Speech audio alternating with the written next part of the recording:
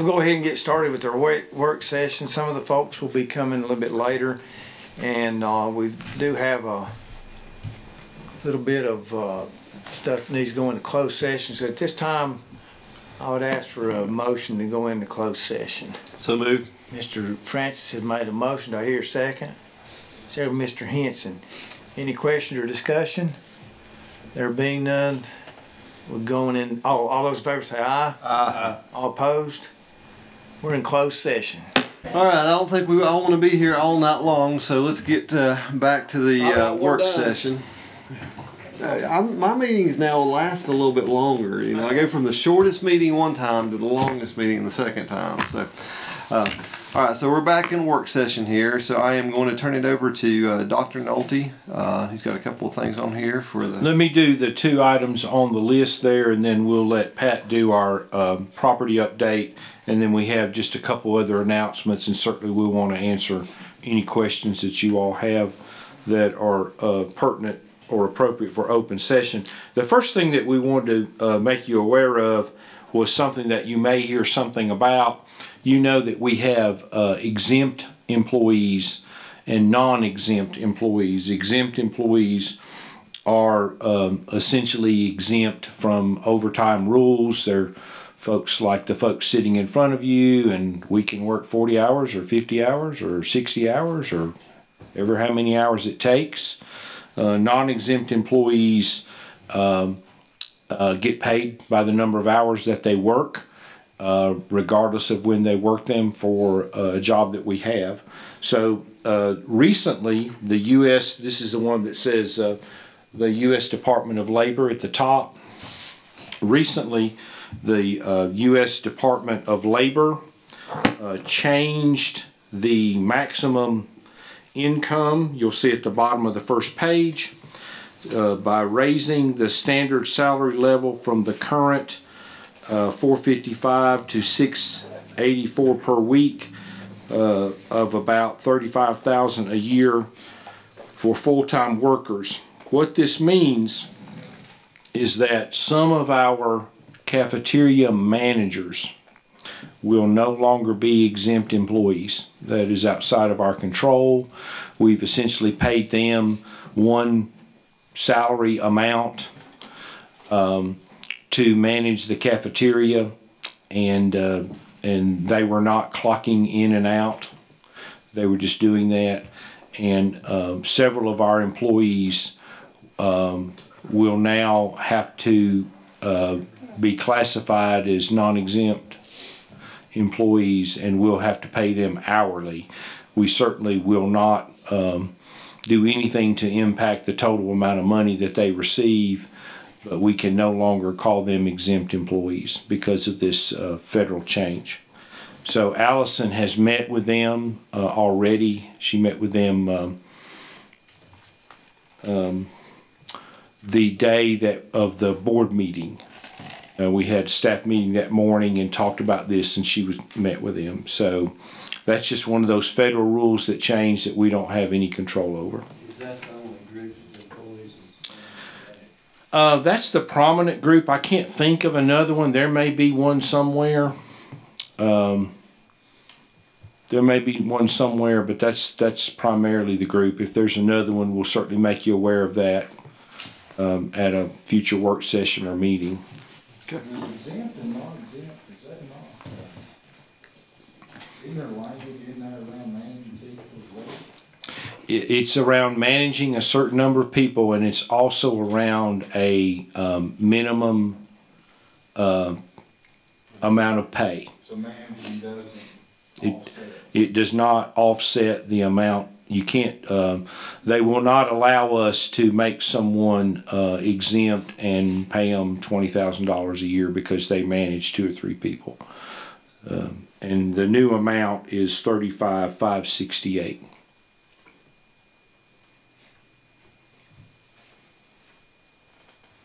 Not a rule we particularly like, but it's just one that we've been given, and we'll be obligated to follow it. Yep. Any other questions about that? The other thing that we wanted to make you aware of is we received information about a session law that has changed, and so we will want to ask you shortly after the Christmas holiday, other holiday break, to expedite some policy language that we will want to put in place. And what has happened is, if you'll turn to the 5th page, which is actually the 3rd page facing you, we report suspected child abuse and provide a lot of training, but we are now going to be required to include information about sex trafficking in that training, and we need to add that to our policy and update our policy and update our training. And then on page 6,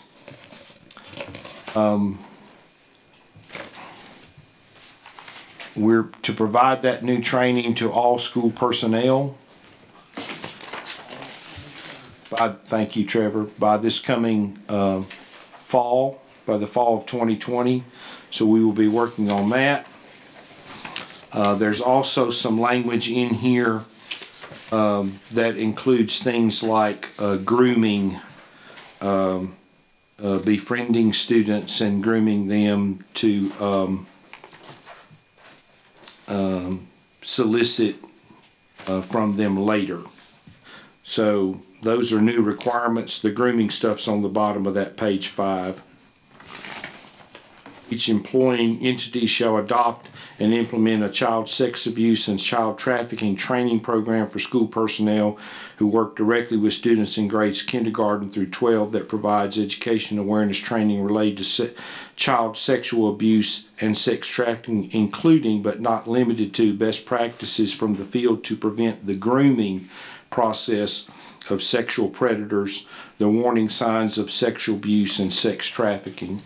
And you can read the rest of that. So that will be something that we will want to move pretty quickly so we can comply with the policy changes. So probably be on board, or be on the board agenda for January. We hope, if not, shortly thereafter. If it makes it out of the policy committee, which Mr. Rogers serves on, we like to review, vet those, and make sure they match practices and legal counsel. So, okay.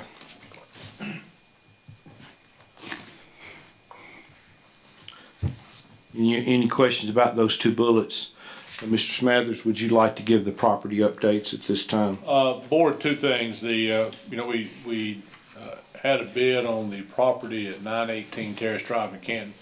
There was an upset bid filed on that, so the property is now, the bid is $25,901, and that notice will go in the Mountaineer newspaper on Monday, and there'll be another round of upset bids if anybody wants to buy that.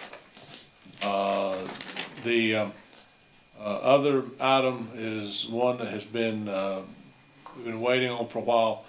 The Board of County Commissioners have written us and told us that they are not interested in the property adjacent to Meadowbrook School, and we can go ahead and propose and dispose of that property, that tract. That's all you need to know. That's all I got to tell you. We'll proceed.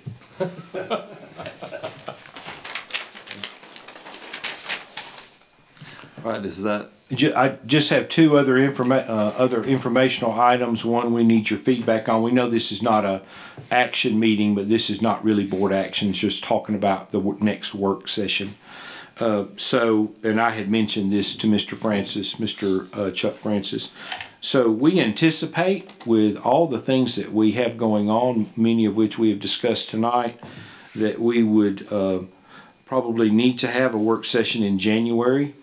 The board meeting is scheduled for Monday the 13th, and we wanted, instead of polling each one of you and having you all get back to us, we thought it might be a little quicker if you all could give us some indication tonight if you would prefer Thursday the 9th or Thursday the 16th or some other day that works for everyone for a work session.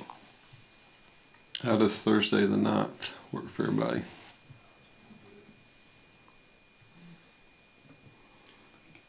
Right now, yeah, So, Mr. Clark, would another night be better? on the 16th would be good, or maybe 6th, I'm off on the 6th. Do you think there's some stuff we need to discuss prior to the board meeting at that work session, or? Well, you know, some of the things we've discussed tonight, we could certainly have an extended closed session on the 13th if we needed it. And it really, it does not matter to us if the work session is on the 9th or the 16th. We're good either way. The 6th, the 6th, look. Do it on the Monday prior? How about the 6th? Monday the 6th? Yeah, the Monday prior. I can do that, would that work for y'all? Is that too early? No, it's fine with me. Work for me. Let's, As far let's as I know, I mean, Monday the 6th is fine with me. Unless I'm in the Bahamas or something. probably, I'll check with Mr. Chuck Francis to make sure. Double check with I'm going Chuck. with you. Wishful thinking. Yeah. Monday the 6th is fine. We'll pencil that in on our side, and then if Mr. Francis could let us know. just out of curiosity, when's the national championship game? Somebody Google the I national wasn't gonna championship. say it, but it did cross my mind. What night's it on? It's on the 6th. Ooh, Is it the 6th? I don't know. Google it real quick. Google it. Somebody Google it. We do this every time. When is the national championship game? That's Siri. Sports League championships frequently mentioned on the web include I can tell you who's not gonna be in it. Georgia. Alabama. Roll Tide. I wasn't gonna do that to him. Her, yes. She harasses me all the time, so. January 13th. 13th? So the board meeting. The board meeting. Yeah. special call, baby. We'll have to do that one quickly, won't we? It's gonna be real thin on stuff. Well, we shouldn't have any, So we can do the work session the 6th, and then the. sports recognitions and things to do. I don't know, how many LSU Ohio State fans are there? Oh, They already got it in New Orleans. Superdome. Tigers, tell them. Not corn, what are they, Cornhuskers or something? Well, so what's the consensus? it doesn't start till 9. We won't have to worry about them. They'll be out. Yeah, let's do the work session on the 6th, and then we'll do 6 a is very fine with us. condensed meeting on the 13th. No special recognition. No recognition, no policies. Email. No building and ground. Yeah, building and grounds has many as it did last time. Yeah, you got several. Okay. All right, so that's good. Anything else? Yeah, not at this time. Since we're going to have a work session on the 6th, the other thing that I wanted to ask you, I'll just ask you then. It's a trivial matter. Okay. All right. Anybody else have anything that they need to bring before the work session? Everybody have a Merry Christmas. Yes. Merry Christmas. Hope Santa Claus is good to everybody. Brings you lots of presents. All right. Meeting adjourned.